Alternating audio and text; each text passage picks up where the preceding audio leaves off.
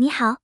欢迎大家收看中国明星的新闻，这就是今天的新闻。任嘉伦，32岁的男人魅力依旧不减，粉丝直呼受不了。木白手、摸脸杀、壁咚、土味情话，任国超你学坏了。任嘉伦，32岁的老男人魅力依旧不减，粉丝直呼受不了。32岁是一个什么样的年纪？其实无论是现实生活里或是演艺圈里，32岁都不算是一个年轻的年纪。尤其是现实生活里，大部分32岁的男人已经是成熟稳重的半老男人了。如果抛开任嘉伦的脸不看的话，我会觉得32岁的男人是一个相对老成的年纪，或许他的脸上已经开始有了一些岁月的痕迹和沧桑和厚重感。但任嘉伦的这张脸，让我无论如何不会把他和32岁联系起来，总觉得这张脸还很年轻，还有少年的纯真和纯粹。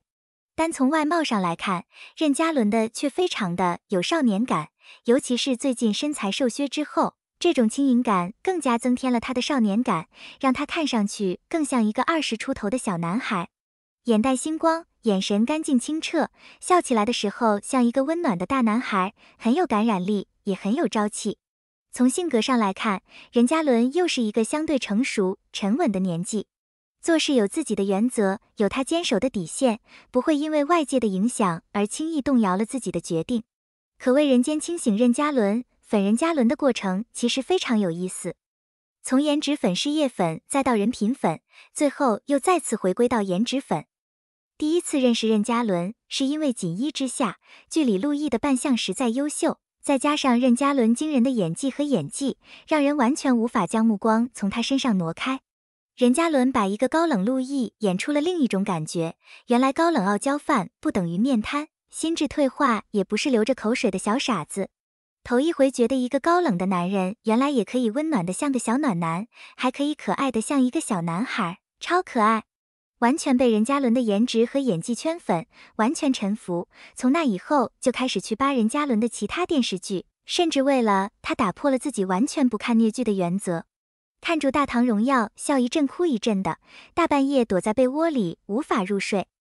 追完所有的剧之后，仍旧觉得意犹未尽，所以开始扒国超文集，去了解这个温暖又倔强的男人。长得漂亮是父母给他的恩赐，活得漂亮是任嘉伦自己的努力。因为任嘉伦的人品，我开始完全被他圈粉。如果一个人单纯只是长得好看，或许可以粉，但不会粉太长时间。但如果一个人长得好看又人品可靠，那绝对是可以一直粉下去的。低调、上进、努力，所有美好的词放到任嘉伦的身上都很契合。我不羡慕那些天生就优秀的人，但我会死忠于凭借着自己努力一点一点变得优秀的人，因为这样的人一定是有着非常清晰的人生定位和目标，而且会为了自己的目标持续努力的人。去年知道任嘉伦要拍摄乌鸦小姐与蜥蜴先生的时候，其实是不太看好的，直到今年开播，也仍旧抱着支持任嘉伦的心态来看。原本以为我可能真的就只是支持任嘉伦，但随着剧情一步一步的推进，从原先只是单纯想支持一下任嘉伦，到现在为乌鸦小姐与蜥蜴先生不断打 call 表白，我完全从为了偶像看剧，变成了为了看剧而追剧。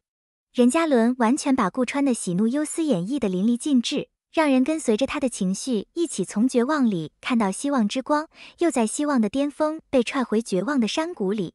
顾川的情绪带动着观众的情绪一起波动，让人随之心动、情动。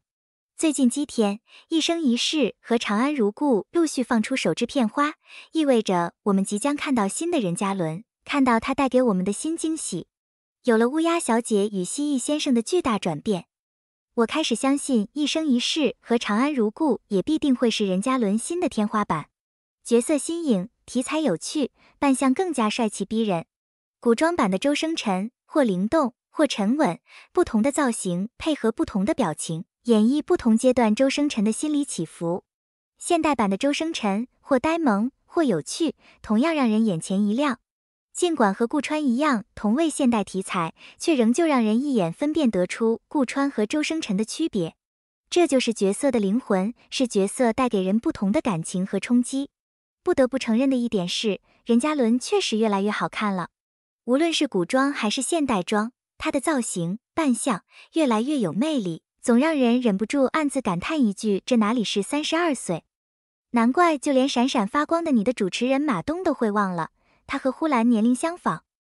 有人说我是被任嘉伦的颜值迷倒了，不然我是经历过从颜值到事业到人品，最终才又回到颜值粉的。因为了解他的人品，所以相信他的每一个决定，支持和尊重他的每一部作品，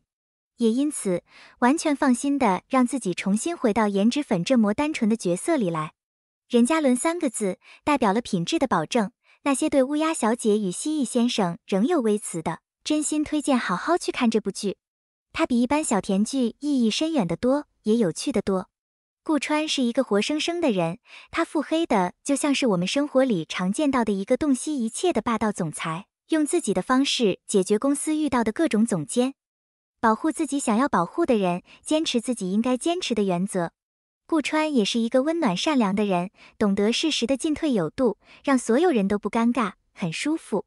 我们常说的一句话，让别人舒服，就是高情商最好的表现方式。顾川是成功的，任嘉伦是成功的，而我也是成功的，因为我没有粉错人，32岁，依旧魅力不减，依旧让人忍不住为之心动，依旧让人看到任嘉伦3个字的时候会忍不住嘴角上扬。这就是任嘉伦的魅力。最后这张照片既是顾川，也是任嘉伦。10年后，冰冷傲娇的顾川保护住内心温暖纯粹的少年顾川，坚强勇敢的任嘉伦保护着内心那个单纯又有趣的任国超。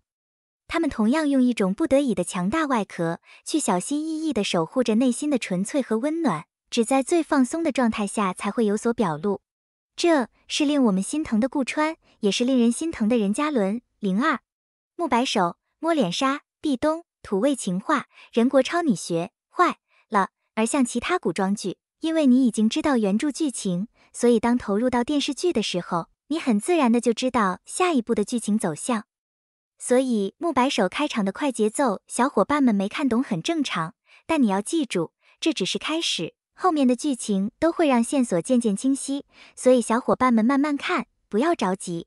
的确，老叔叔承认木白手前部分肯定删减了剧情，因为任嘉伦也多次 Q 了剧情的删减问题，嘉伦也不想剪，每一集都是演员的心血，但没办法，审核太严了。木白手从原先的50集变更为45集，删了5集的剧情，而这缺失的5集就必须让其他地方补上。老叔叔认为删减前面剧情是对的，因为这样后面才会越来越精彩。木白手第1集各种名场面，甜到你发腻。刚出场临近任嘉伦式英雄救美，直接上手搂腰，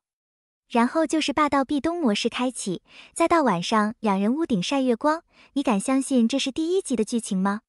林静的撩妹技能实在太高，不仅在屋顶狂飙土味情话，还让融化张慧文式摸她胸肌，还有什么摸脸杀、抱抱、牵手应有尽有，这对 CP 必须锁住。是不是有小伙伴很好奇，第1集就要在一起了吗？老叔叔很明确的告诉你，不会。因为林静接近融化是有原因的，一是为了调查他爹当年的死因，二是因为融化身上有赤华珠，赤华珠可解百毒，而林静的母亲要想续命必须用赤华珠，所以林静必须通过融化打开龙吟城的秘密。老叔叔已经预感到后面的剧情要开始虐了，融化本身就患有寒疾，再让他知道林静只是利用他，会伤心成什么样子，当然这都是后话。值得一提的是，木白手是为数不多的武侠实地取景，各种打戏也非常的流畅，全员演技在线，尤其是任嘉伦，真正的巨抛脸，演什么像什么，那段打戏的眼神杀击中老叔叔小心脏。女主张慧文也把融化的灵动、可爱演绎的淋漓尽致，可以说木白手只要后续剧情不蹦，必成为2020年的预定爆款剧。今天你看了木白手吗？